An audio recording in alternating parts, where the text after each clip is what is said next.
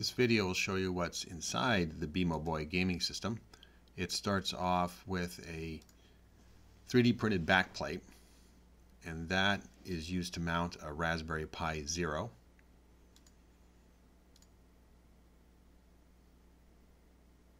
This is held in place with some 11mm standoffs, and on top of that is attached a custom Pi hat.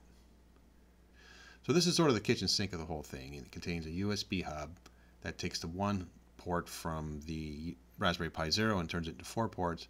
It has a servo driver for driving 2 servos. It has a digital amplifier for the speakers. It has a composite video header and 2 headers for the GPIO pins to drive the front panel buttons and D-pad. To power BMO, we use a 3.7 volt LiPo battery, and now this is held in place with a laser cut Delrin plate.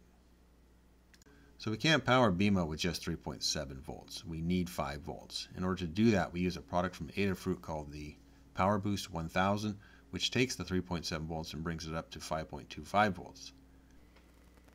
So we add a terminal block to the Power Boost, and then that will connect to the Raspberry Pi Zero with an adapter cable. And then the unit is attached to the battery plate. And that takes care of the back panel. And now we move on to the main body, which is also 3D printed. And the first thing that's added is the 3.5-inch LCD screen, which is simply rotated into place, slid forward and up under the holding brackets. And then each of the front buttons is added. These are laser cut acrylic with little backing plates to keep them from sliding through.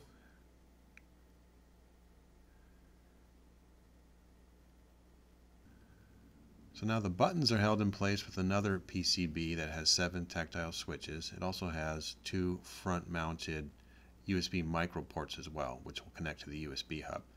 Now this whole thing is slid into place and then fastened. And now a USB microphone is added as well. Now it comes time for the servos. A small PCB is added to the back with a power switch, a USB charging jack, 2 LEDs, one for power on and one for low power. And it also has an HDMI micro port if you want to connect to an external monitor. And this whole thing is just dropped in and screwed into place. And now the individual speakers are added to their cutouts. And some stylish Bmo adhesive vinyl lettering is added.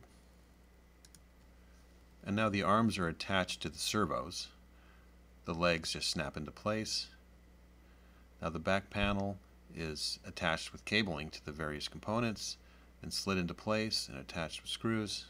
And there you have it, the Bmo gaming system.